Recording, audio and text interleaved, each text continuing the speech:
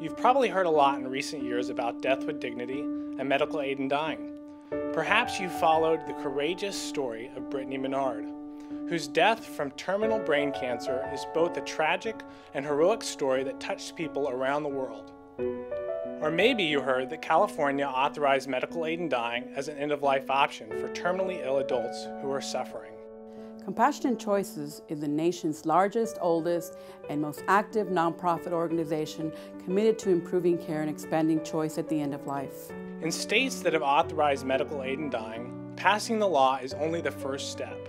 After that, the really hard work begins to ensure that people in need have access to the law. We know from over 30 years of experience in states that have a medical aid in dying law that the law is only effective if, 1, people know about the law and how to access it, and 2, doctors, hospice workers, and other medical providers know both how to have conversations with their patients about the option and how the law works in practice.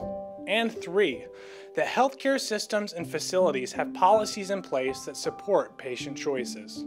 That's where the Compassionate Choices Access campaign comes in. The Access campaign is a massive bilingual effort to integrate aid in dying into the medical standard of care. Our staff, volunteers, physician advocates, and individuals like you are working hard to ensure that individuals know their treatment options at the end of life and are able to advocate within their own communities to ensure the highest possible standard of end-of-life care, including access to medical aid in dying. I started by advocating for change with my own healthcare system where I live. My doctors were supportive, but the staff in the large retirement community where I live had not considered medical aid in dying among the end-of-life options available to residents. With the support of Compassionate Choices, I worked closely with residents and the staff to gain support for having the option of medical aid in dying at the end of our lives.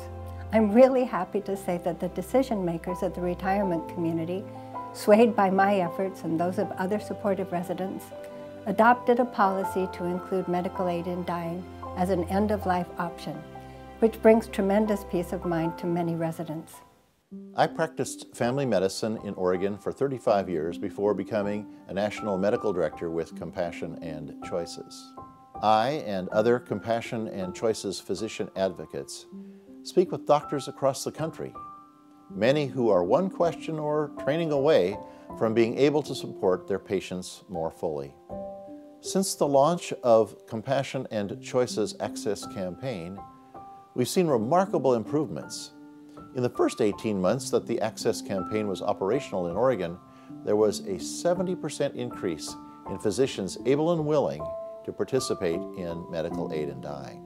In Vermont, in the same time frame, we saw the number of individuals who were able to access medical aid in dying increase 400%. In California, our bilingual Access campaign is working with over 1,000 volunteers and physician advocates across the state to ensure access for the 40 million residents of California. There are many ways you can join our Access campaign efforts. Become a Compassionate Choices volunteer by signing up at www.compassionatchoices.org/volunteer.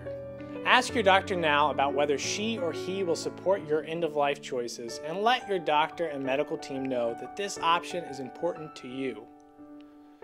If you are a doctor or a medical provider, learn more about end-of-life options, including medical aid in dying, by calling our doc-to-doc consultation line, or join one of our medical provider advocate teams who champion end-of-life options within their healthcare systems, or educate other medical professionals about the law.